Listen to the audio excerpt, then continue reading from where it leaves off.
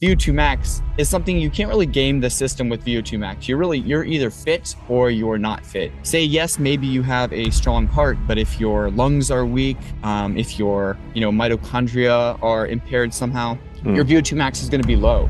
So having a high VO2 Max really means that all of your systems are kind of operating on all cylinders, and I think that's one of the reasons why all of these studies are coming out showing, it's very highly linked to, health span and lifespan. Welcome to the Siim podcast. I'm your host Siim Lund, and our guest today is Brady Holmer. Brady has a master's degree in human performance from the University of Florida. He's a science author, marathon runner, and he posts information online about exercise, performance, VO2 max, and nutrition.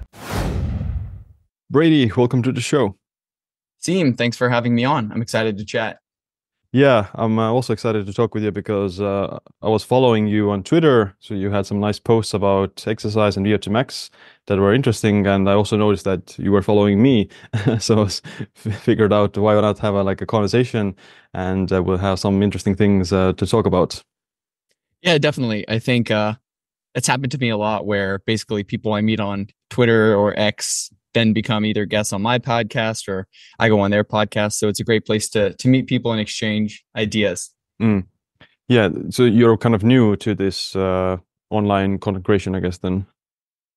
A little bit, I think. I mean, I've been, on podcasting for a while. I've been on X for quite a while, I think, but just kind of in terms of interacting with, science and health influencers, I guess we could call them. I feel like I'm pretty new in that space, but it's been interesting over the past 5 to 10 years to see X evolve into somewhere that people can share information rather than just argue about stuff. But of course, a lot of that goes on as well, the arguing. Yeah, and I found your content on Twitter or X, and it was very interesting, specifically about things related to VO2 max and cardio and endurance. And you've written a book about it as well, VO2 Max Essentials. So yeah, I'm mostly interested and excited to talk about VO2 Max because it's one of those really trendy topics over the past few years in the longevity space that it's considered like a very important biomarker for longevity. And obviously many people want to increase it and know how to do that. So why don't we maybe start with what is VO2 max and what does it actually measure, or what does it mean? Yeah, for sure. So VO2 max, it is, I would say, one of the most common, or if not the most common measure of your cardiorespiratory fitness. And what the actual number represents is the maximal rate of your body's oxygen consumption during exercise to exhaustion. So if you were to go into a laboratory and start running on a treadmill, and they increase the treadmill speed and maybe even the incline, and you ran and walked until you couldn't walk anymore, your oxygen consumption at the point of exhaustion would be your VO2 max. And what it reflects is the integrated ability of your lungs, so your respiratory system, your cardiovascular system, your skeletal muscles, and your mitochondria to take in oxygen, deliver that oxygen to your mitochondria, and then turn or use that oxygen to produce energy, or ATP. And I think, we'll get into this probably, but I think that is one of the reasons why it's so strongly linked to health span, longevity, lower rates of morbidity and mortality, is because it's not just something like hand grip strength where, that means your grip strength is stronger, which is still associated with longevity, interestingly. But VO2 max is something you can't really game the system with VO2 max. You're either fit or you're not fit. And say yes, maybe you have a strong heart, but if your lungs are weak, if your mitochondria are impaired somehow, your VO2 max is going to be low. So having a high VO2 max really means that all of your systems are kind of operating on all cylinders. And I think that's one of the reasons why all of these studies are coming out showing, it's very, very highly linked to, health span and lifespan. Yeah, it's like a multi-organ biomarker kind of. Whereas, if you have high grip strength, then you could be like this overweight powerlifter who is just very super strong, but who has massive belly and extra body fat. So yeah, I guess you can't have a high VO2 max and being super overweight. at the same time. Yeah, correct. It would be very hard to be in bad health and have a VO2 max in the high 50s to 60s to 70s. Like you very rarely see that. And so it correlates pretty well like that with that. And like you said, if you could have somebody who is overweight, who had metabolic syndrome, but yeah, maybe they can deadlift 300 pounds. I don't think that would predict their longevity as much as something like VO2 max does. This episode is brought to you by Bond Charge, my favorite company for blue blocking glasses, red light therapy devices, and red light bulbs. These items are essential for keeping your sleep-wakefulness cycles aligned in a world that tries to mess them up. Instead of looking at your phone before bed and letting the blue light disrupt your melatonin production, why not wear blue blockers instead that prevent that from happening? Instead of having your bedroom lit up with bright lights, use the more sleep-friendly alternative by opting for flicker-free red light bulbs that don't disrupt your sleep. Bond Charge also has amazing infrared sauna blankets that can give you the same health benefits as the traditional sauna. You also get the unique benefits of infrared light that improves joint and skin health. Head over to bondcharge.com/SiimLund and use the code SIIM, SIIM, for a 15% discount. Is that the only way to know your VO2 max? You do the running test where you're going to near a failure, or is there like other, because like some of the clocks or these smartwatches, they assess your VO2 max based on your like running speed or something like that. What do you think about that? Yeah. If you want a true test, so if you really want to know what your VO2 max actually measures at, you're going to have to do one of those maximal tests.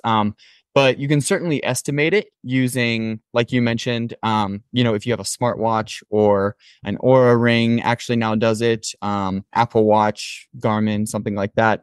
It will give you an estimate of your VO2 max. And as you mentioned, what those commonly do is just use a measure of your fitness. So it'll take your running speed and your heart rate at that running speed and different metrics like that. It'll integrate your weight as well to estimate your VO2 max. And those can be accurate, but they're not always the best. I've seen them be off as much as anywhere from 5 to 10 mLs per kg per minute, which, if you're really concerned about VO2 max and with the data that even 1 to 2 mLs per kg increases or decreases can actually, affect health outcomes, then those estimates can be very, important if they're wrong. So you can estimate it with that. Other ways though that you can do it if you're not wanting to do a maximal exercise test, there are several submaximal tests that you can do. One is called the Cooper 12-minute test. That's a common test where essentially you just see how far you can run in 12 minutes, and then you plug your time or you plug your distance into a calculator, and it will estimate your VO2 max. You can do a 1 mile run, a 1.5 mile run test.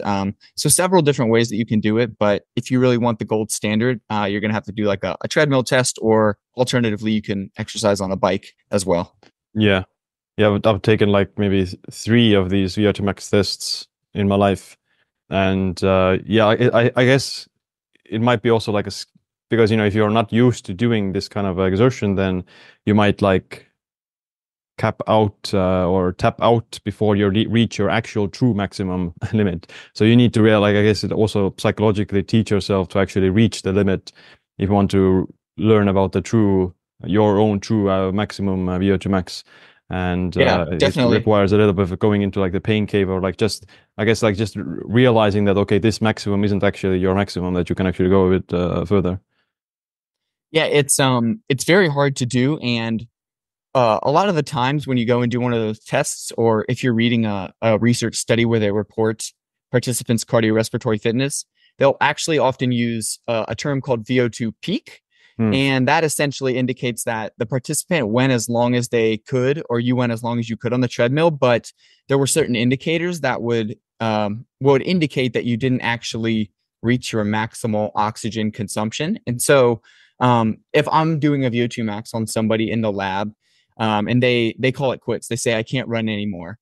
What we're going to do to confirm if they were at their VO2 max is, were they within 10 beats per minute of their age predicted maximal heart rate, in addition to, them just saying they can't go any longer.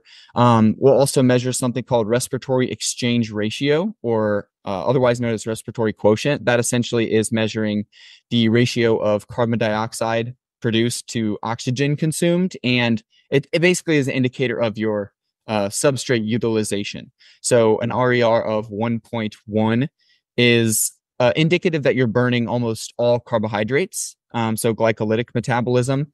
RER of 0.85 would be mostly fat metabolism, 0.85 would be somewhere in the middle. 0.7 would indicate kind of almost fat metabolism. So theoretically, if you're at your VO2 max, you're going to be burning nearly all carbohydrates to produce energy. And so you want to see an RER of 1.1. And then you want their RPE, their exertion, to be at a 20 or around a 20, at 18 to 20, indicating that on a scale of 6 to 20. So, I feel that this is the hardest that I can go. So if all of those criteria are met, as well as, we've reached a plateau in oxygen consumption, then you can call it a max. Otherwise, we just say VO2 peak. So they're pretty much the same thing, but there are some meaningful differences between those two. But going back to your point, doing multiple of those tests may be good, or at least doing 2 of them if you're really interested, because you learn during the first one, immediately when you stop that test, you think, I could have gone 30 seconds longer or something like that. So the next time you go, you might be able to actually push yourself more and get kind of a few higher points on that VO2 max test. Yeah, that's been there several times. And sometimes it's also like I guess the skill development of running on a treadmill, or if you're not used to doing that, then you kind of requires the skill side as well a little bit. But when we're talking about doing the tests, then so what at least of the people that I did a test with told me was that, when you're doing the test, it's going to keep rising. And at some point, even though you're running faster, your oxygen consumption like peaks, and then it starts to like decrease slightly. So is that where the VO2 max is, even though you're continuing to run, or is it related to the speed at which you're going? Or is there any before you actually reach the failure in terms of you planting, face planting on the treadmill, is there the VO2 max is reached before you actually face plant to the treadmill? Right. Yeah. The VO2 plateau is actually the primary indicator that you've reached your VO2 max. So say you're doing a stage, maybe you're running and the treadmill is at a 10% grade and you're running at, say 6 miles per hour. They increase the grade to 12% in 7 miles per hour. And so you're running harder, but your oxygen consumption, like you said, you'll just see a plateau versus it keeps going up. And that plateau means, you're consuming as much oxygen as your body can, because you're continuing to run faster, but you're not consuming any more oxygen. So that's the main indicator of, you actually reached your VO2 max. Right. Gotcha. So what's the good amount? What's the good number for VO2 max, and what's the ranges? What's a bad VO2 max, and what's a elite level VO2 max, and what's good for mortality and longevity? Yeah, so it's obviously going to depend on several factors, age being one of them, sex being one of them, whether you're a male or a female. So I'll do my best to maybe generalize and just say if you're a man or a woman between 30 and 50, or maybe 20 and 40 years old, this would be a good number. So I would say there are some people out there, and this isn't maybe based on the strongest of evidence, but they would say if you're under 50 years old, you should have a VO2 max of over 50, at least. It should be over 50 mLs per kg per minute. And I would stand by that. I would say even if you're not an endurance athlete, even if you don't do a lot of cardio, you should probably still get your VO2 max up to around 50 if you're, age 50 or below. Now, 20-year-olds, 30-year-olds, I think mid to high 50s would be a good range to probably shoot for. That's just going to be your general fitness, though. So if you're a CrossFit athlete, if you're mainly strength training based, but you do cardio a few days per week, somewhere around that 50 range, even 50 to 60 would be great. I think 45 even is kind of a recreationally active. Somebody might have a VO2 max of 40 to 45, but even then you're getting into the range where it might be a little bit low.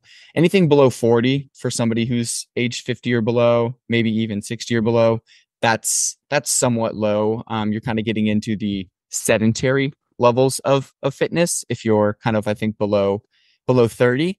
I'll go towards the lower end, and then we can kind of talk about the higher end. So what's a really bad VO2 max in terms of kind of bad clinical outcomes is somewhere around like 15 to 18. And why I say that is because that sort of represents this frailty threshold where you need at least a VO2 max of 15 to 18 to just complete activities of daily living. So getting out of bed, walking around the block to carry some groceries, going upstairs. Those all require a minimum VO2 max of around 15 or so. And so if you fall below that, you can't really do anything. It's hard to get out of bed. It's hard to go up the stairs. And so once you're below that, you're in a dangerous territory of, I can't really do much. This is kind of like what they refer to as like the frailty threshold for fitness. Yeah. And then going to the other end of the spectrum, I think if you're very, very cardiorespiratory fit, a VO2 max of, something in the 60s is fantastic, regardless of your age.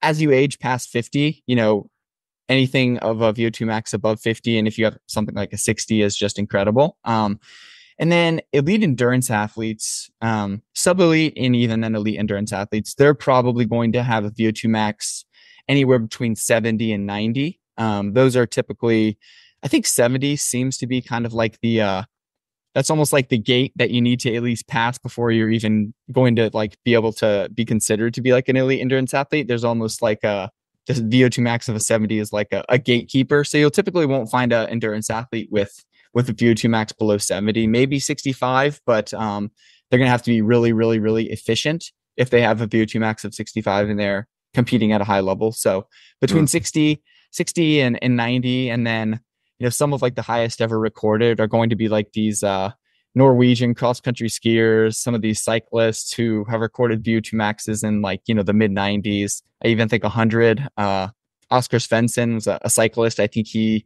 scored 100 VO2 max once, which is just like absurd. So, right. Was he also like a fast cyclist then, or? Oh yeah, he I think was maybe Tour de France champion, but definitely like a Tour de France level cyclist. So super elite. Yeah. I'm not super into the cycling world. I'm more kind of into the running world, but I just know he was a incredible cyclist. Yeah, and I think I've heard or I've seen that Alaskan sled dogs have a VO2 max of like 200 or something. Yeah, 200, and then horses. I think I was reading a paper once where I think the horses had a VO2 max of like 350 or something like that. And then I think hummingbirds actually have the highest VO2 max of any animal in the animal kingdom. I think that their VO2 max, I'll have to fact check, this, but somewhere like 800 to 1,000. It's like absurdly high, just because they're so small and they're all like, fast twitch, like glycolytic muscle fibers and whatever, because they got to fly all day long. So it's kind of crazy. Yeah. So what's the like age related decrease? So like 50 is a good number to aim for pretty much as long as you can. Even if you're over 50 years old, that would be like a good goal to have. But there's going to be some decrease related to aging. So how big is that decrease, and like how can you slow it down? The decrease, as far as what the literature would indicate, seems to be about 10% per decade after about age 50 to 60. Between age 50 and 60, that's where the decline tends to start, maybe even sooner, depending on how active you stay. But around age 50, you're going to start to see about a 10% decrease in VO2 max per decade. And so let's use your example, I guess, just to kind of, work down, or as somebody ages, if you have a VO2 max of 50 at age 50, so at age 60, you're going to have a VO2 max of 45. At age 70, you're going to have a VO2 max of around 40. And then, so say like 5 mLs per kg per decade. So that means by the time you're, if you live to be 80, you're going to have a VO2 max below 30, so 25 to 30, which is still above that threshold that we were talking about earlier, but it's still fairly low. And that would kind of indicate that 50 is a good target when you're 50 years old, but I think that is good evidence to increase your VO2 max as high as you can before you start to reach that decline. So in your 20s, your 30s, your 40s, do things to increase your VO2 max before it starts to decline. Build it up, maintain it for as long as possible, and then it does, before it inevitably starts to decline, as it seems to do in people who maintain their activity levels and people who decrease their activity levels, which is kind of depressing. You see masters athletes and even their VO2 maxes start to decline around the same age. It declines at the same rate as people who don't nearly engage in kind of those levels of activity. Right. But the important thing to note is obviously, so you have a masters athlete who's starting up here at age 50. You have somebody who doesn't exercise starting here. So if they decrease at the same rate, you'll notice that the masters athlete is still, well above the sedentary person. So you're going to have a higher VO2 max at the same age, even though it declines at a similar rate. So you're going to be, ultimately at age 80, 85, 90, you're going to have a higher VO2 max. So you need just a buffer zone, like a bigger reserve kind of. Exactly. Similar to like muscle mass, you want to build as much muscle mass as you can in your 30s and your 40s and your 50s, because sure, you can build muscle with age. Of course, you can maintain muscle mass with age, but for the most part, it seems that muscle mass declines as we get older. And so you want to build up that reserve before, things start to decline. Something interesting though, is that there's a researcher, his name is Ben Levine. He works at UT Southwestern, and he is a huge research in cardiovascular and cardiac physiology and how the heart changes with aging. And he would seem to, I think, argue that you can probably maybe maintain your VO2 max for a little bit longer or prevent some of that decline if you really engage in a lot of exercise. You're going to have to train hard, but like if you're 50 or you're 60, maybe VO2 max doesn't inevitably decline, but you're going to have to engage in a lot of high intensity training, really work on your base endurance training and things like that. So it's certainly possible to increase your VO2 max as you get older, depending on your fitness levels, and maybe prolong the decline. But what most people obviously do naturally is just exercise less. I mean, let's be honest, when you're 50, you're not the same as when you were 30, and you're probably exercising in a different way. You're probably not, if you were exercising for 15 hours a week when you were 30, maybe when you're 50 or 60, you're not exercising that much. But if you were somehow able to maintain those levels of exercise, then, I think that there could be an argument perhaps that we could kind of maintain our fitness levels. Same goes for muscle mass for a bit longer. But it just seems that a lot of people go through these periods where they're not exercising, so your fitness decreases. The next time you do that, it decreases a bit more. So it's just an inevitable consequence of becoming less active, essentially. Yeah, I think in the muscle loss side, there is that you're not gradually losing the muscle that much. It's more about you lose it very fast during periods of being sedentary or injury. And then at other times when you are exercising, you are slowing it down. So it's, over the course of decades, you just have too many times of being sedentary or missing out on the potential gains. And at the other times, it's harder to build it, to regain it. So you never get back to your baseline. So you're just kind of a stepwise decline rather than like a sand.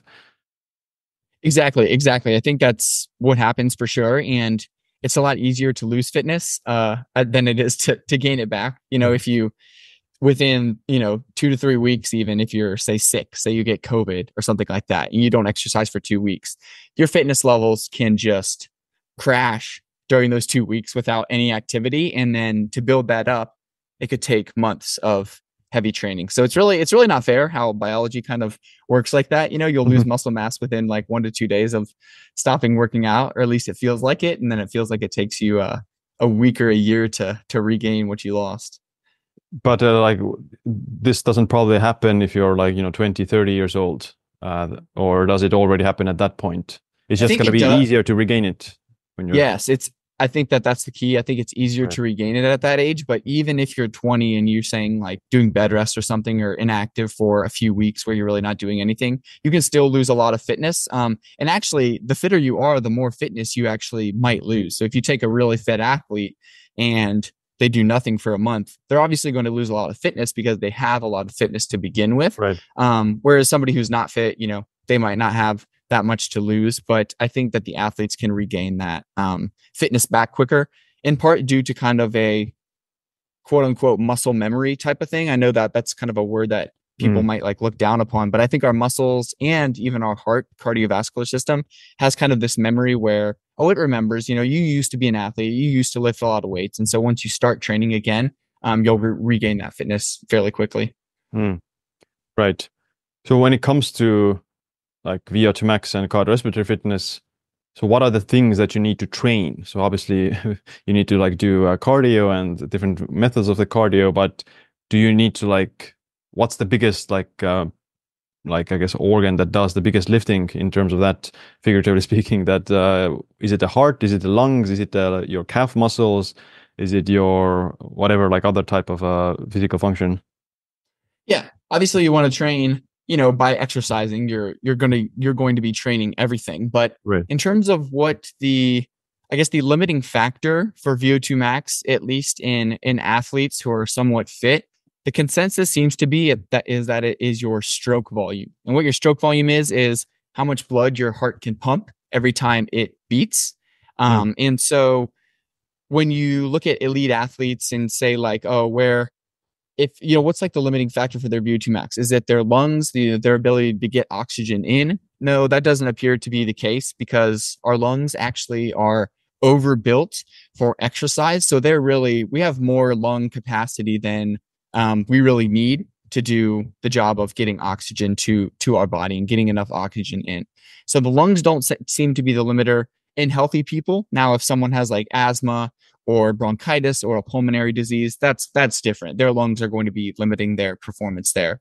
The mitochondria don't also seem to be kind of the limiting factor. So if you give the mitochondria more oxygen, they will readily utilize that oxygen. So most people, I guess, would say they have enough mitochondrial capacity, but the heart really seems to be kind of what's limiting. And so you can't just, I guess, train stroke volume. I mean, you kind of can. You do endurance training, low intensity, steady state endurance training tends to be good at improving stroke volume, because you're allowing the heart to fill kind of fully with blood and eject that blood. So it's working on actually increasing the size of that heart muscle and the thickness of that heart muscle too. So that's known as eccentric hypertrophy. So if you looked at an endurance athlete's heart, they have a very, very large left ventricle. And it's a physiological adaptation. It can kind of increase the risk for atrial fibrillation and things like that, and put them at risk for that. Whether that's necessarily like harmful is kind of a subject of debate, but they have a large ventricle. And so that seems to be one of the main adaptations when you do endurance training. Your heart is going to get bigger. Your left ventricle is going to get bigger. It's able to pump out more blood. And that's one of the things that actually helps to increase your VO2 max. So if your heart can pump more blood to the rest of the body, it gets, it can circulate more oxygen. It can deliver more oxygen to your muscles, your mitochondria, and then your body can use that to produce energy. And so I mentioned the best way to kind of train that would be lower maybe intensity, low to moderate intensity, like endurance training. But then obviously I think what high intensity training does is obviously important too. It does help improve your mitochondrial capacity, increase mitochondrial enzymes, increase the ability of the mitochondria to produce energy better than low intensity training seems to be. So high intensity seems to be better for that. Low intensity, I would argue, is probably better for maybe increasing stroke volume, even though some studies would show high intensity training can improve stroke volume as well. But that's why you need a little bit of both, as everyone, all the arguments eventually boil down to. Right. So the enlargement of the heart is just this positive adaptation to the, I guess, the exercise training. And, maybe there is like a point of diminishing returns at some point. Like, you mentioned that if it's harmful is debated. But if you look at like, generally athletes, or like not necessarily like elite athletes, but I guess like recreational athletes and like slightly more athletic people do have a lower risk of all-cause mortality and heart disease. So yeah, even with the potential risk of this AFib, then I guess the total outcome is still that those individuals have a lower risk of heart disease overall. Yeah, and I'm sure maybe you're aware that there's kind of this recent data that the lifelong endurance athletes, they present with a little more coronary artery calcification. There have been some studies showing that. Right. Mostly these studies are in men, but if they've been doing endurance training all their life, they're runners, they're cyclists, they're triathletes. They have higher levels of coronary artery calcium compared to people who exercise less, or even sedentary individuals. But the plaque tends to be more calcified and hard plaque versus soft plaque. And, we don't have to go into the details of what all that means, but essentially there's the argument that the calcified plaque is less likely to rupture. So they're not really at higher risk of a stroke or a heart attack than people who have less calcium. It's just that the calcium is like a different morphology. And the same goes for atrial fibrillation. Endurance athletes, they almost have like a 5 times greater risk of atrial fibrillation compared to the general population. But as you mentioned, all the other studies would show that despite that, they suffer from less cardiovascular events. They tend to live longer on average. So it doesn't seem to translate to the outcomes. So there seem to be these other adaptations that are going on that are probably protecting against the other risk factors that might be higher. Yeah. Yeah. And I know about those calcification studies as well that, even if they have higher calcium slightly, then they still have a lower risk than the sedentary people. So exercise is so powerful that even though it increases your coronary artery calcification, at some point it still lowers your total risk, which, means that you still want to do it and still want to engage in that kind of activity. Yeah, definitely. But I guess what's the mechanism for that, the calcification? So it's just inflammation or the chronic stress if you do it too much, or? Yeah, I think multiple things. So inflammation is probably certainly one. We know that, high intensity training does lead to at least acute inflammation. So that could be one of the mechanisms. You are placing a lot of stress on the heart when you're doing endurance activity. You're elevating things like these damage markers that are increased, that the heart releases kind of during endurance exercise. There's just the physical act of blood flow, which was good for our cardiovascular system, but the blood flow may be causing, some sort of fibrosis or inflammation. And so really it could just be that, if you exercise for too hard for too long, and you don't really give your heart time to recover, and over years and years and years, you're kind of just getting more of this calcification, that necessarily isn't my area of expertise, but I think that that's kind of some of the mechanisms that might be contributing to that. I also think that, we're kind of just beginning, and especially endurance athletes, to kind of place a priority on also looking at our diet quality. Of course, you always think of endurance runners as being skinny, but it doesn't necessarily mean they eat the best. Maybe they eat a diet that's high in sugar, or their cholesterol levels are high. And one of the things I think that we don't know about some of the men in these studies, and we actually do know some things about them, is well, a lot of them were former smokers. We don't really have anything about their diet quality. What was their cholesterol levels? What were their ApoB levels like? And so I think until we know that, I think I would argue that, maybe if your diet is very healthy and you're watching your cholesterol levels and things like that, maybe you don't get this calcification. Another thing is, when do you start exercising? If you start late in life, maybe you still get that calcification, but someone like myself, I started exercising. I started doing endurance athletics at age 13. So will I have the same outcomes as someone who started doing endurance training when they were 40 years old? I'm not sure. So I think that there's a lot we have to learn about that. And I'm kind of interested to see this area evolve as we learn more and more of these studies come out. Yeah, it might be that they got the plaque before they started running from whatever other lifestyle activities. And, it's one of those tests that most people don't do it, rarely, maybe once, or even most people don't do it even once. So it's hard to know when did it come there and why did it come there. So it's, kind of retrospective. Right. And, if you were a smoker from age 20 to 40, and then you decided to stop smoking, start endurance training, maybe you can't erase the effects of smoking or heavy drinking early in life. I think there's certainly something to be said about that too. And funny that you mentioned the calcification. So I saw one of your publications from a few years ago was on sleep and endothelial function, so sleep deprivation. So that then obviously can also like affect that. So if you're not like sleeping enough or you're just sleep deprived, then that's also like a risk factor for the coronary artery calcification.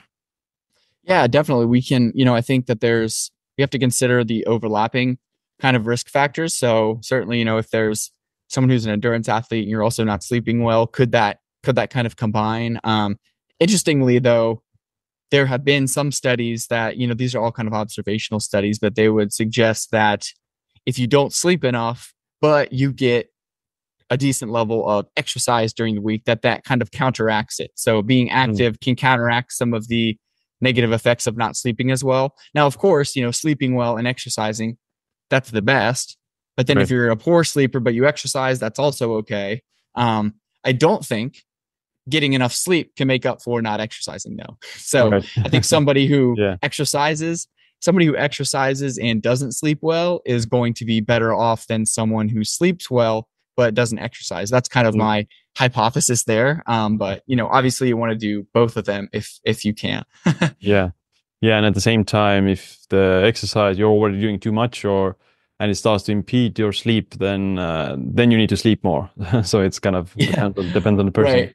Right. At least chronically, I think I'm always posting about this kind of on social media, but there are times where, say we have an early morning flight or something like that. I'll never hesitate to sacrifice a few hours of sleep if it means I'm going to get a workout in for that day. Now you can't do that every day, and nor do I think anyone should. I think if you have to do that, you kind of need to reassess your schedule and your life and, how do I make both of these things work? But once or twice a month, there will be a time where I have to say, oh, I could get 8 hours of sleep, but I'm going to get 6 and I'm going to do a workout versus sleep 8 hours and skip my workout. I think that is totally fine if you do that once or twice. And in fact, I think that, again, there are some actually good experimental studies showing that if you exercise during a period of sleep deprivation, it kind of counteracts the negative effects on endothelial function or mitochondrial function or protein synthesis. So if you are sleep deprived, if you're a clinician and maybe you're doing a night shift or something like that,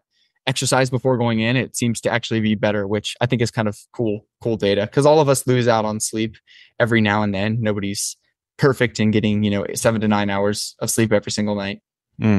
Right. So let's talk about then you mentioned this low intensity and high intensity exercise. I guess that's one of the biggest questions people have. So like, should I do this HIIT cardio or should I do zone 2 cardio? So what do the studies say about it? Like, what is more effective in terms of raising VO2 max? And obviously, like we said, the answer in the end is going to be that you need to do both. But yeah, like, how would you like structure the ratios of how much of each? That's obviously one of the kind of main areas of debate among physiologists and exercise scientists and things like that. So I think in my mind, I've read most of the literature on like what I haven't read most of the literature, but what most of the literature would say is that inevitably high intensity interval training, and granted, most of the studies in this area are just going to be 8 to 12 weeks long. That's just the nature of studies in exercise science. They're going to be 8 to 12 weeks long. They're not 2, 3, 4, 5 year long studies. So I'll kind of talk about maybe the implication of that later. But high intensity training is better for improving VO2 max, better for improving your fitness kind of in the short term. So if you were to say you take an exercise program where somebody's doing 60 minutes a day of, let's just refer to it as zone 2 training, 3 to 4 days a week, or they're doing high intensity interval training 3 to 4 days a week, but it's only 20 to 30 minutes. They tend to get more fit when they do that high intensity interval training. So yes, that would say that, oh, well, you should just do high intensity interval training if you're looking to improve your VO2 max. Sure, that's kind of what it means. But one of the caveats with high intensity training is that you can't do it every single day. These studies, they have people doing it for 3 days per week for, 8 to 12 weeks. But even then, that's a lot. And then after the 12 weeks, they're not continuing to do that. So it's very intense training for a period of 12 weeks. So constant HIIT long-term just isn't sustainable. And so you need to find something else that will improve your fitness or at least help, work on that baseline fitness, that doesn't cause the autonomic stress, the cardiovascular stress that high intensity interval training does. And that's where kind of your lower moderate intensity zone 2 training comes in. Now it doesn't have zero benefits for VO2 max, of course, but I just think that, if we look long term and say like you really want to elevate your ceiling, well, doing just low intensity training isn't going to do that. There are benefits to it. It improves, your fat oxidation. It improves your mitochondrial function. It will improve your heart, your cardiac function too. And all of those things are important for elevating your VO2 max, but only doing hot aerobic training will not increase your VO2 max. Whereas, unless you're very unfit. I mean, if you take somebody with a very low baseline fitness level, walking could increase their VO2 max. So you obviously have to consider someone's baseline fitness. But if you're a relatively fit person, if you just do moderate training, you're probably not going to increase your VO2 max much. If you do high intensity training, you'll increase it a lot. But what most of us want long term is, something that we can do every week for years and years and years and years. And what that leads us to is a distribution that involves some low intensity, some moderate intensity training, and then some high intensity interval training. What the breakdown needs to be, that's another topic of debate. You'll hear a lot about 80-20 training, where 80% of your total weekly volume should kind of be in this lower to moderate intensity, and 20% of your training should be high intensity, at a heart rate that is equivalent to a high intensity. I think that is a good framework if you are kind of leaning more towards endurance activity and your total weekly volume is pretty high. So if you're exercising for 8 or more hours per week, I think that breakdown is pretty solid. If you're someone who is lifting weights and just supplementing with cardio, say maybe you're doing 3 days per week, 30 to 60 minutes each time, I think that you could probably skew that distribution a little bit more in favor of the high intensity to kind of help maximize those adaptations. So maybe you're doing like 70-30 or 60-40. I think that there's something to be said about that. So I think that the lower your total weekly volume is, you can afford to do a little bit more high intensity training. And no, this doesn't mean going to the wall every single day or going to the well every single day and ending your workout feeling like you shouldn't like move for the rest of the day because you're so exhausted. I think that there's sort of the nomenclature is bad with high intensity because it's you're either high intensity or you're low intensity. Whereas the reality is there's a lot of intensities in between. You can do threshold training, which is kind of high intensity, but it's not, 80 to 90% of or 90 to 100% of your maximal aerobic capacity. It's more like 80%. So you can do a little bit of that too. So there's all of these, intensities that factor into it. But I do think just kind of what I generally say and what I generally recommend is, if you're doing a lot of volume, that 80-20 can kind of apply. But if you're really just trying to optimize your fitness and you're doing 2 to 3 days per week of cardio, don't be scared maybe to do a little bit more high intensity training than the 80-20 advocates would kind of say, because they're largely relying on observational data with that 80-20 that comes from athletes doing a lot of volume of exercise, like 20 to 25 hours per week, cyclists who are just exercising for 4 to 5 hours per day. So those are different than most of us who are not exercising that much. Yeah, and I guess the reason they do it is because of, they don't want to risk injury and they don't want to overtrain. So they need to rack up the long hours to get the same effects from the training. Right. And if you think about it, I mean, even if they're doing 20% of their exercise training per week, if they're doing 20 to 25 hours per week, that means they're doing 4 to 5 hours of high intensity interval training. I mean, most people don't exercise a total of 4 to 5 hours in a week, but these people are going to be doing 4 hours of just high intensity, but they're doing 18 to 20 hours of low intensity aerobic training. So, even if you're doing half of your high intensity interval training, but you're doing 150 minutes per week, you're doing 75 minutes of high intensity training, which isn't, that much relatively speaking. Gotcha. And is the another reason I saw that that the HIIT intervals tend to do better in the short-term studies is because they like burn more calories and you expend more energy doing them. So like if you do 20-minute HIIT session, you burn more calories than doing like a 60-minute zone 2 cardio session, and that's the giving the like adaptations because of the higher energy expenditure. Like, is there any like truth to that? Yeah, I think so. So we would consider it kind of like their work matched. So they're matched for, what's your like output during the session, whether you measure that output in calories or kilojoules or whatever. So and the studies typically do that, and they even show that even when they're matched for output. So say same caloric burn, high intensity training still seems to perform a little bit better than moderate intensity training, but they do equal them out. So 60 minutes of moderate intensity training at a heart rate of 65% is, say, the same caloric burn as 40 minutes of high intensity training at 85% of your max, even though it's 40% of, or 40 minutes versus 60 minutes or even 30 minutes. So less time with high intensity training, but similar caloric burn still leads to cardiovascular adaptations that are superior. So that's kind of one of the benefits why HIIT has kind of been advocated so much, is because even when it's work matched to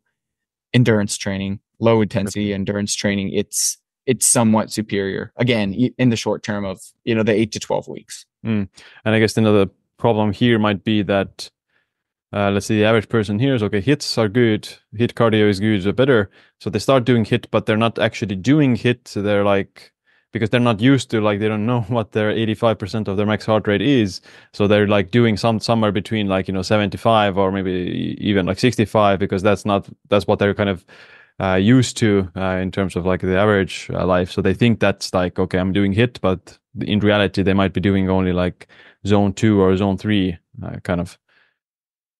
Yeah, it takes a while to kind of learn, what HIIT actually is. Like you said, if you take someone who's never exercised before and you tell them to go hard, go get on the bike and go as hard as you can, they might only be at 75% of their heart rate, but because they're so detrained, their muscular system is kind of detrained. So they're going to get that muscle burn, but their heart rate might not be that high. So I would certainly, it takes time to kind of learn that, but then I would certainly recommend that people figure out, or get an idea of what their maximal heart rate is, so that they can actually look at it using their watch during exercise to see where you actually are. Because true high intensity interval training, it should be at 85% or more of your maximal heart rate. And, that's high. It takes a lot to do that.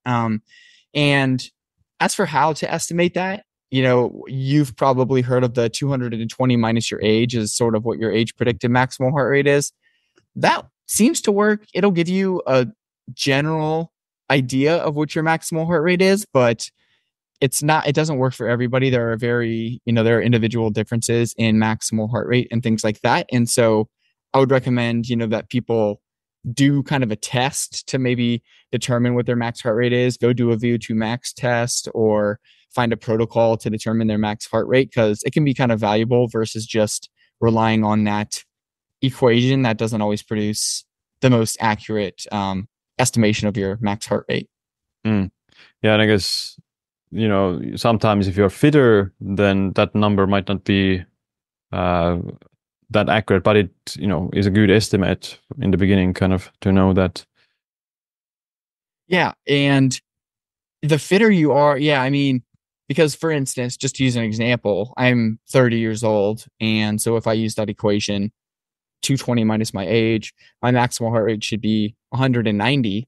My real maximal heart rate is only about 185 to 186, something like that, measured on multiple occasions. So there's no way I'm getting my heart rate to 190 beats per minute. It's just not that, I have a low maximal heart rate, a low resting heart rate too. So if I were to try to use that 190, it would, be really hard for me to actually get there. But knowing that my heart rate is actually lower because I've actually tested it, it can actually lead you to kind of an accurate zone when you're exercising.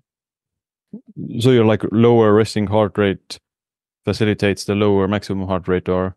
Not always. I just think that there are kind of genetic and other factors that come into play for determining max heart rate. I guess sometimes, I mean, not always though. If you have a lower resting heart rate, you can still have a high maximum heart rate. I know there are elite athletes with resting heart rates that are, very low, similar to mine, but that also maybe have a maximal heart rate of 200. So it doesn't always mean that, you'll have a low, that both will be low.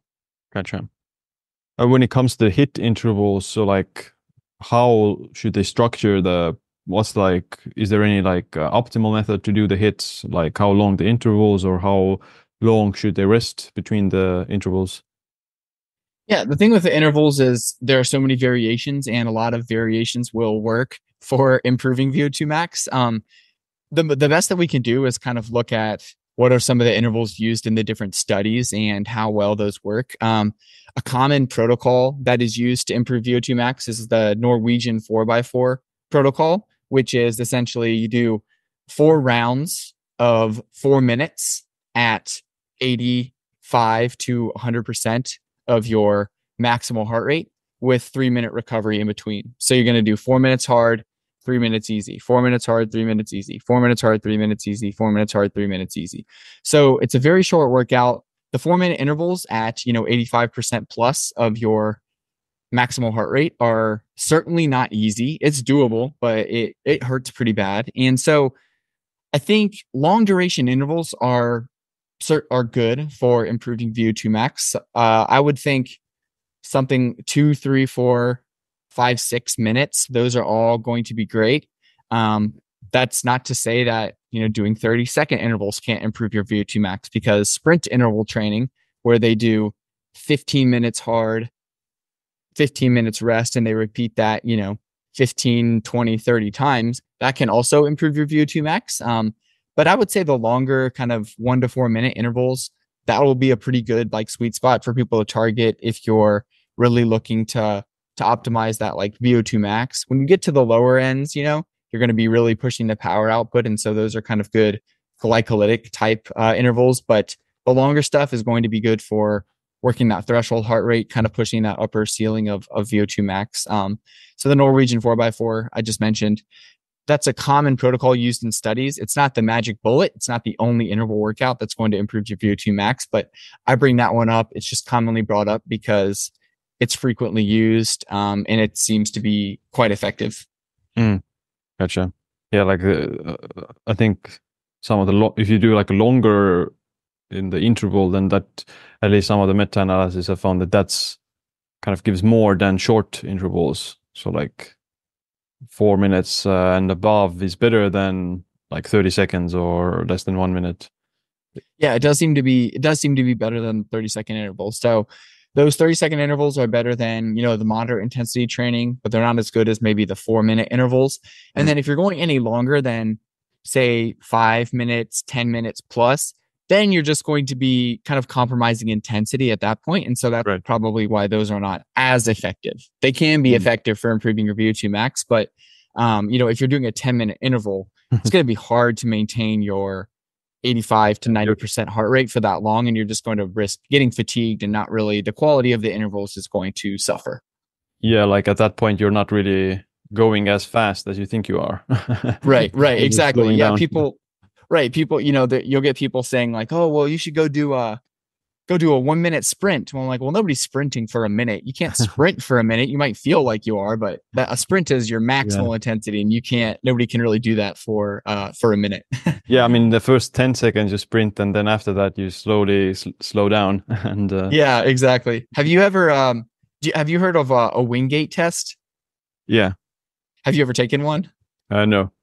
Okay, so that's kind of a similar thing. Essentially, it's you pedal as fast as you can, and then on a bicycle, and then a weight drops. And so you pedal against this resistance it's only 30 seconds long, but you just see, for the first 5 seconds, your power output is up here, and then it just goes down every second until 30 seconds. So it's you really realize that you only have 2 to 3 seconds of your ATP PCR system energy stores, and then you just start to fatigue rapidly after that, because your body just can't produce energy that fast. Right. What about if someone is doing the long training, so low intensity training, zone 2, so what's so like is it like the more you do it, the better, or is there any also like optimal amount of doing it? I think you will get people saying more the better, and I would probably be one of those people. I mean, everyone has time constraints, and depending on your previous training history or level of fitness, you're only going to be able to handle so much volume in a week. But I think that for zone 2 training, 300 minutes a week, so 5 hours would be a great target for some people. I know that that seems like a lot, especially if people are doing resistance training and everything else that they have to do. But I think that there's solid evidence that if you do 300 minutes per week, that would be a great goal. As for then the lower intensity training, so zone 2 is going to be something like 60 to 70%. So that's still somewhat hard. It's not easy training by any means, but it's not intense training.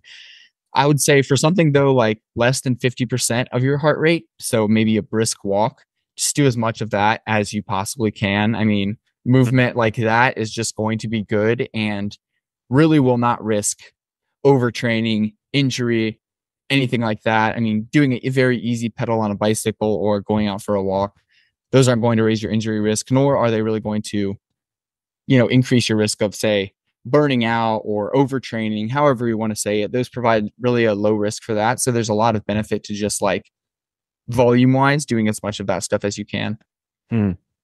And yeah, like you can do it on a bike, you can do it while running, the rowing machine, like anything is pretty much good to go. Yeah, I would say so. I'm a big fan of the bike for low intensity training. I'm a runner, but I like to do, when I go out for a run, I like to maybe increase the pace a little bit more. Because I find that running slow, your biomechanics change a lot. So it can kind of feel awkward.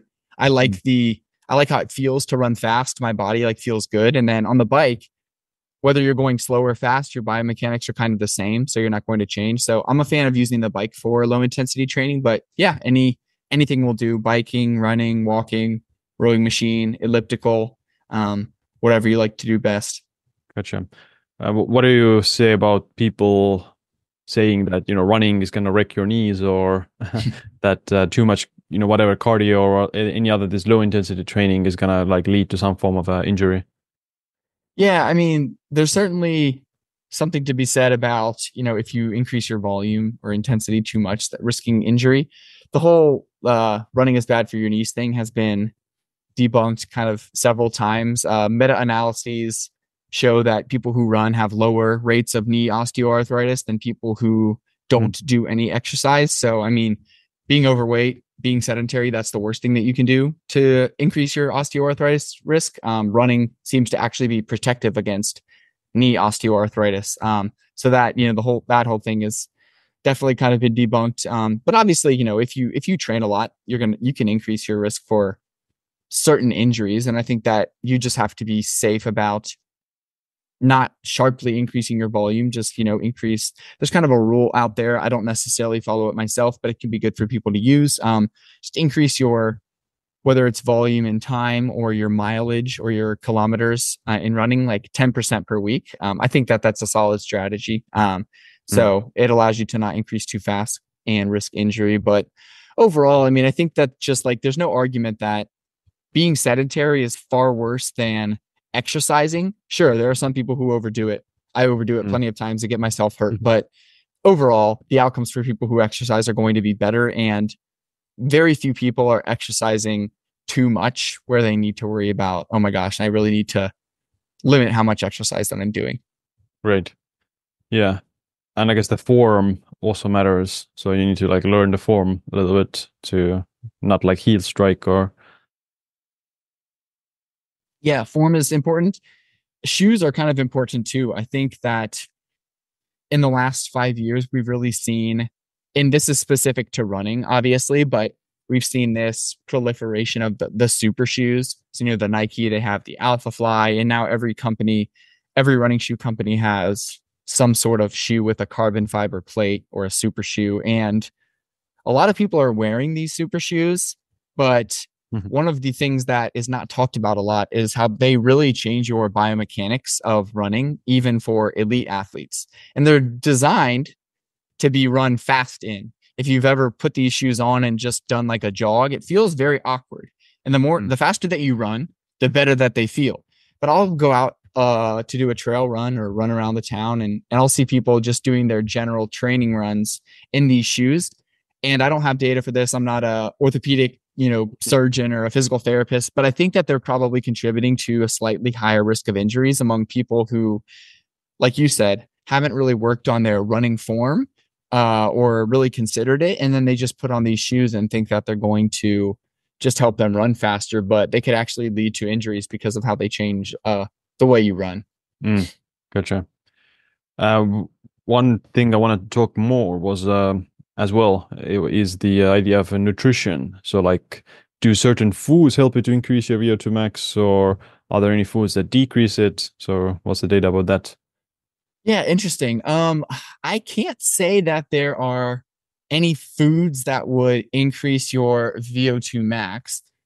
There are a few supplements that I won't say they would. The only way to actually, increase your true VO2 max is to exercise more. But there are actually a few supplements that have kind of shown might increase or decrease VO2 max when you combine them with training. One of those supplements is nitrates or beetroot juice. So there is a ton of literature on beetroot juice showing that it is a performance enhancer.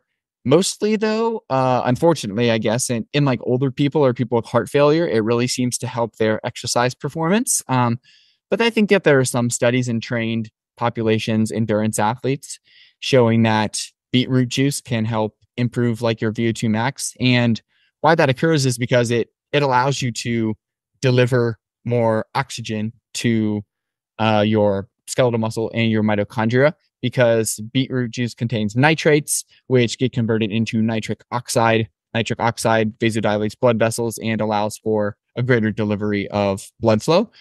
So people can supplement with nitrates, beetroot juice. That seems to have a beneficial effect if you combine that too with like your training. So take it before training, take it after training, supplement it with a few weeks. That might actually be able to increase your VO2 max, which is kind of interesting. There's not really much else that I'm aware of. No like foods that you can eat to increase it. Interestingly, creatine, which is a hot supplement these days. I have taken it myself. A lot of people are starting to take it. There was actually one study that showed supplementing with creatine might actually reduce your VO2 max. So there was a study of endurance runners. Half of them supplemented with creatine, half of them didn't. At the end of the study, they were also training during this study. And I'm not sure how long it was. I kind of forget the duration of that study. But at the end of the study, the group who supplemented with creatine actually had a lower VO2 max than the group who didn't. And some of that was due to the fact that the group who supplemented with creatine gained weight. That's one of the side effects, quote, side effects of creatine. It tends to promote water retention, and you might gain a little weight, maybe a little bit of extra muscle. But that would reduce your relative VO2 max because that's expressed to body weight. So if I don't get any fitter, but I gain weight, my VO2 max is actually going to go down because my body weight is higher. So I don't think that you should be concerned about that if you're taking creatine. Don't to say that it's going to lower your VO2 max, but just kind of one of the studies that I think is kind of interesting to point out, showing that it actually decreases rather than increases it, which we might expect. Yeah, I've seen that study as well. And yeah, probably maybe just the muscle mass or the water retention that occurs. But it does, like, because I mean, I would imagine bodybuilders, they don't necessarily have like a super high VO2 max, maybe because of not training it or not doing cardio, but is too much muscle counterproductive for the VO2 max? Well, if you increase your muscle, you're going to increase your absolute VO2 max just because more muscle needs more oxygen. And so your VO2 will increase. But at the risk of, yes, if you're an endurance athlete, say, and you put on 5 to 10 pounds of muscle, that I don't think would necessarily be beneficial because your relative VO2 max will go down. You're going to be like less efficient because you weigh more. But I definitely think that there is a point of, if you add 1 to 2 pounds of muscle and your VO2 max is already pretty high, then that muscle probably benefits you more than 1 to 2 points in VO2 max. If I gain 5 pounds of muscle, I think if my VO2 max would go down a little bit, but I think that muscle would benefit me more than that VO2 max would, because it's already high enough that it's not going to dip below something that's going to like decrease my performance. Gotcha. Right. And from a longevity perspective as well, you need a kind of a balance of both to a certain extent.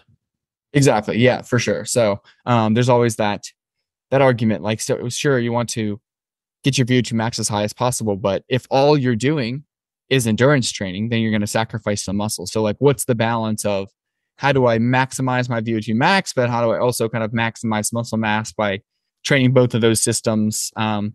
Yeah, it's interesting because you don't want to neglect one for the other. Same goes for strength training. Yes, you want to maximize muscle mass, but I think that there is probably a threshold above which more muscle isn't beneficial. Same probably goes for VO2 max. I mean, if you go from 75 to 80, I'm not sure that will help you live longer. So there's a threshold for everything where the benefits start to level off. Yeah, like what I've seen is that the 50 is the highest threshold for the longevity side, but that might be because no one has researched what's higher than that.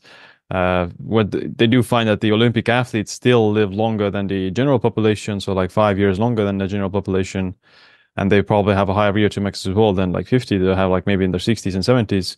So yeah, have you seen any studies about like what's the highest VO2 max linked to the lowest mortality?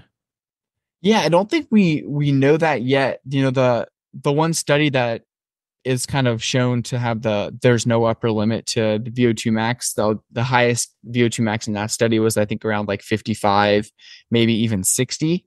So I think that right now we'd be able to say something like that is probably where the plateau occurs. But the data on the Olympians, and then there was that recent study that came out they studied, I think it was around 300. So the first 300 men or 200 men to break 4 minutes in the mile.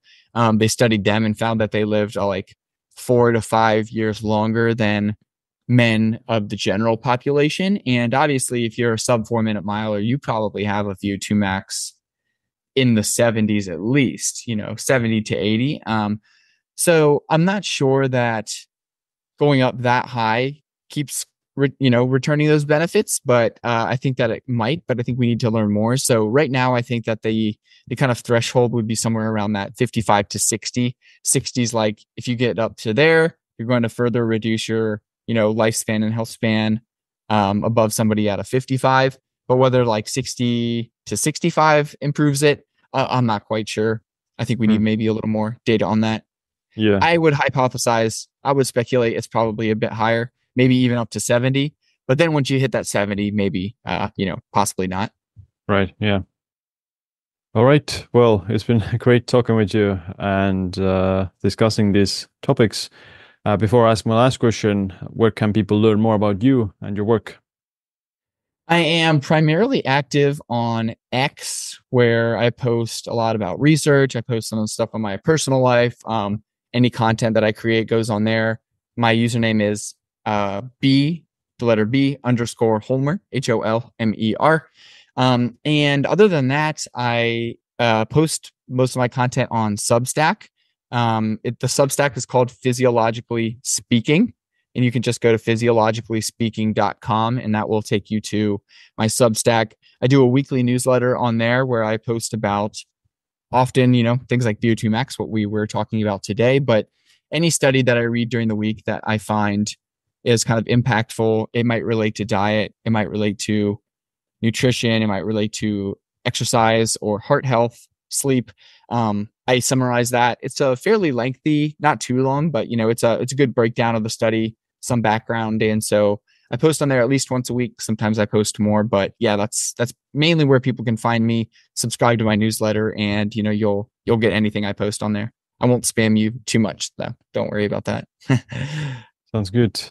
And my last question is, what's this one piece of advice or habit that you wish you adopted sooner? Yeah, it's funny. I was asked this on another podcast, and I think that my answer probably wasn't what most people would expect, but it was walking. I recently have only started to walk for the sake of just walking, probably in the last 4 to 5 years. But I have just found that not necessarily for improving my fitness, but I just think that it's a way to reduce how much time I'm sitting, which I think is good. Even though I'm very physically active, do a lot of exercise during the week, sitting less is beneficial, I think, for everyone. But it's also just, I think, a way to kind of de-stress, listen to an audiobook, listen to a podcast, get outside, get sun. It's provided immense benefits just to my life overall, even with helping recovery from exercise. So I try to walk for at least an hour a day in addition to whatever exercise I'm doing. And I just wish I would have discovered it earlier. I mean, when I was younger, in my 20s and things like that, I never thought about the idea of like going for a walk. It was always just, I'd rather just like stay inside and sit on the couch. But now I really do try to be deliberate about walks. I try to walk after like every meal. I found that to be kind of beneficial just for promoting digestion, blood glucose, and things like that. So that's just a habit that I've adopted recently that I am very happy I did. Yeah, that's very good advice. I think as well that walking is pretty underrated, and certainly you're not gonna like increase your VO2 max with it. At least most people won't. But you're just getting this low intensity and low impact movement as well that we just need pretty much as we can fit into our day. Yeah, definitely. I mean, I think we kind of evolved not necessarily to exercise like we do, but to just walk a lot, a ton of low intensity activity. I mean, if you look at the studies from the anthropologists and the people studying, whether it's hunter gatherer cultures or even like, chimpanzees, they just do a lot of, maybe not chimpanzees, they kind of sit all day, but hunter gatherer populations are just walking, doing low intensity activity all day long. They're not sitting a ton. So I think that's what our body likes to do. Exercise is obviously great for us, but just doing as much walking and all that low intensity activity is great, not just for the body, but I think for the brain too, for sure. Yeah. Well, it's been great talking with you, and super interesting for me, and I think the listeners as well are going to enjoy everything about the VO2 Max. Yeah, I hope so. And I appreciate you having me on the podcast, Siim. I enjoy your content a lot. I think I started following you on Twitter, but your YouTube is great. I think you're spreading a lot of interesting information, and so I appreciate you having me on as a guest. Yeah, I'll see you around. Great, sounds good. Alright, that's it for this episode. If you liked it, then make sure you subscribe and follow us on social media. You can also pre-order my new book, The Longevity Leap, at thelongevityleap.com.